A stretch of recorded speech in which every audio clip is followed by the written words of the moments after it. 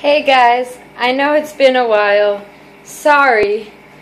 I had thought that mold or no mold was kind of dead. But then today, I opened my fridge and...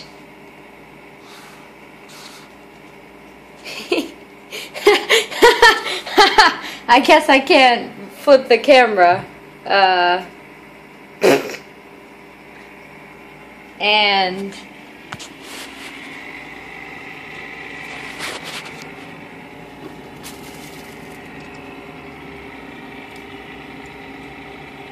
this was once an eggplant.